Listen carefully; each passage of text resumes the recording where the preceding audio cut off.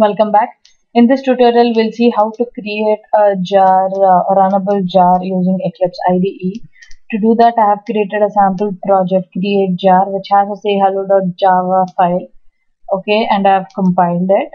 To do create a jar, right click, say export, and then in the Java, over here in this export destination, select Java, and then you need to select runnable jar file and then click next, and then in the launch configuration you need to see where exactly your project is. So my class is say hello and create jar. I have other projects as well, but I want to create jar file for this. And then the export destination, this is where you can export your destination anywhere else. I've created a new folder previously, so I'll say hello from Eclipse and then save. So it will say hello eclipse.jar in this folder, and then you can save this as an AND script, but right now I'm just creating a jar. In the library handling, these are the three options that you have: extract required libraries, package required libraries, copy required libraries into a subfolder. We'll be selecting the default extract required libraries into generated jar. Click finish. Okay, so your jar has been created. To verify that, go to the folder. Okay, once you see, say hello Eclipse.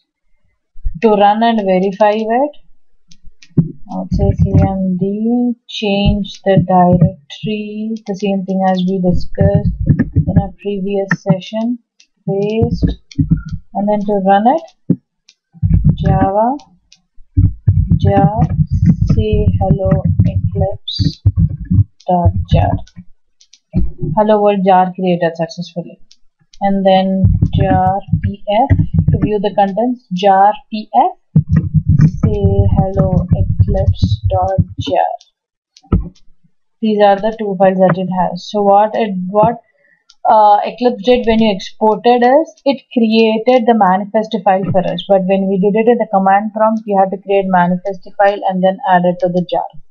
But Eclipse created manifest and it added the dot class file only in the jar file. Okay, we did run the jar, we viewed the jar, extract the files of the jar. Let me just remove all this.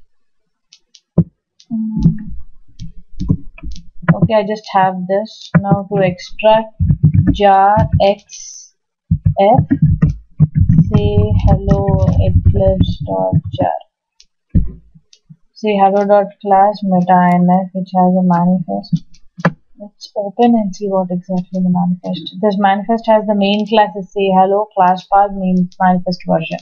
So this is what the Eclipse has added in the manifest, and it did add it to the jar file. Okay, you can even update the jar that has been created in Eclipse as well. So this is how you create a jar, that is, you create a runnable jar from Eclipse.